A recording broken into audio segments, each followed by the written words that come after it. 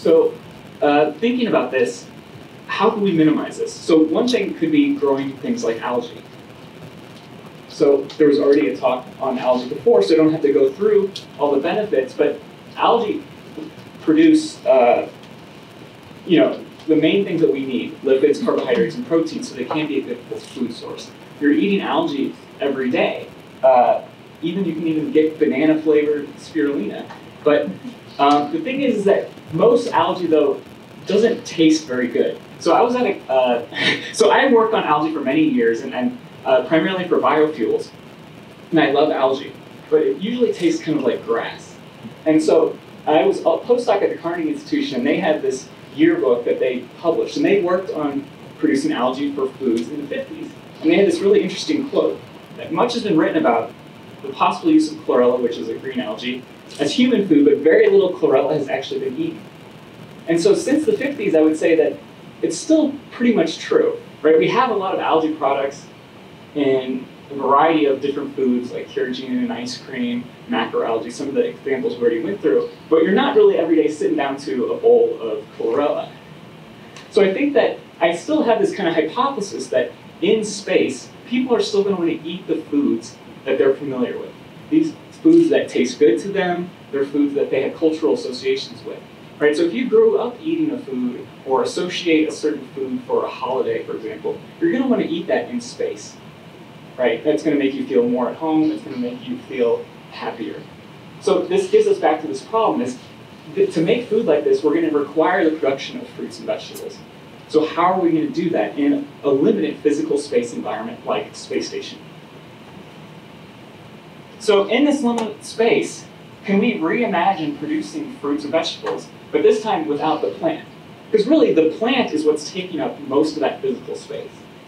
So if you can imagine a system like this, where you had a single cell of a plant, let's say a tomato stem cell, and then you could differentiate it and grow that cell, and then have it produce, let's say, a tomato, then that would be kind of the ideal system, right? Because that's using the minimum amount of space required to produce the tomato. But the problem is that this isn't necessarily currently possible, right? So we don't really know all the factors and stimulus that would take to differentiate a tomato cell and turn it into a tomato. But so thinking about towards this kind of goal, what kind of experiments or progress can we make today? So I feel like there's kind of two approaches that we can get to kind of reducing the plant. And so both of these essentially reduce the non-edible portions of the plant. So the first way is kind of a bottom-up approach, and then the second way is a top-down approach. So first, let's talk about this bottom-up approach. So in this case, if you take a tomato plant and then take the cells, you can grow them and differentiate them into a callus, which is this undifferentiated cell type. And you can grow this, and then you can kind of force those cells to be a specific type of cells. So if we could somehow take those cells and make them into, let's say, tomato fruit tissue cells, and then grow them in a fermenter, we could essentially have a whole fermenter full of tomato cells. So this would be kind of analogous to growing algae, but in this case, it's tomato cells. So unlike the previous example, these cells would not become a tomato, right? They would just be the cells that are similar to a tomato, the cells that are the flesh of a tomato are made up of, but they wouldn't actually be a tomato.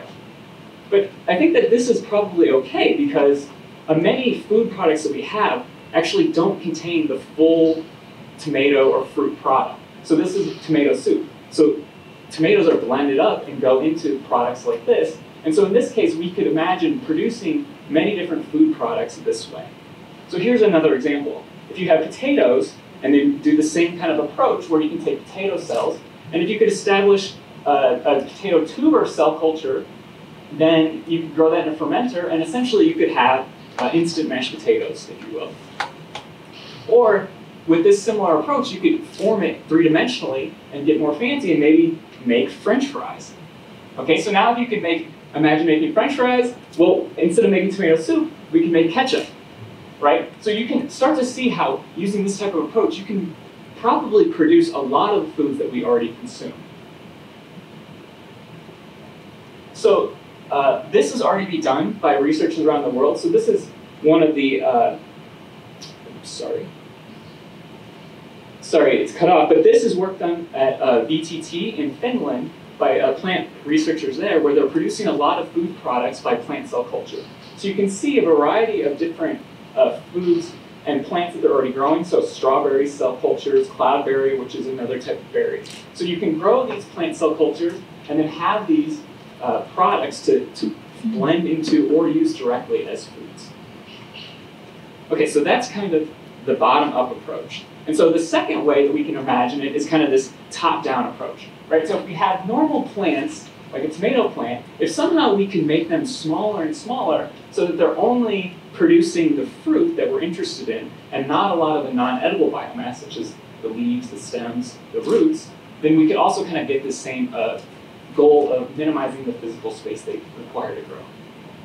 So the approach that we can take with this is by making mutations in these plants that cause them to be dwarfs and then stack them and kind of continue to add this and add this.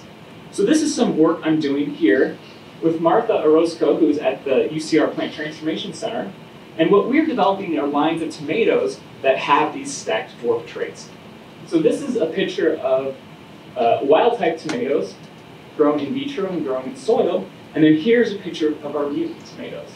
So these are mutated in the gene that's involved in development and DNA repair. And the resulting phenotype is a tomato that rapidly progresses through its developmental cycle, flowers and fruits. And you can see that we can produce fruit here in vitro on petri dishes. And we can take it to the soil, and they get a little bit bigger. You can see they're much smaller than the wild type. So what we call these tomatoes are space tomatoes, so small plants for space expeditions. And we're currently testing to see if we can get this phenotype in other crops as well. So the next part of this project that we're working on is, could we actually grow that in space-like environments? So in the space station, they have a system called the veggie system. So this is an astronaut. This is the first batch of food grown on the space station in this system. And what it is it's an LED on the top in a box. And then the plants are grown in these things called plant pillows. And in here they contain a gel and a slit, and the plants grow out of this little slit, so that keeps the water and the nutrients kind of partitioned and doesn't allow it to float around everywhere in space. So we're currently trying to work with NASA to see how our tomatoes perform in an analog here on Earth, and eventually try to get them up onto the space station. So in conclusion, I think that if we think about space, we can kind of reimagine the way we think about how to produce food. And there's kind of these alternative ways where we can try to minimize the non-edible portions of the plant and be left with just the food that we really care about. And so we're currently working on this kind of top-down approach by making dwarf and smaller tomato plants, and then we're trying to see how well they'll do in the space environment. And like I said, we're trying to figure out if we can replicate this phenotype in a variety of other crops, such as strawberries and peppers, eggplants, and lettuce. And finally, I think that besides thinking about in space, we can also think about how these can apply here on Earth. So a new big effort has been pushed to do kind of urban or vertical agriculture. And in these types of systems, they are also physically restrained by space, like on the space station. So the crops that we can develop for space can also have a home here on Earth. And so that's all I have. If there's any questions, I guess we'll have it at the panel session next.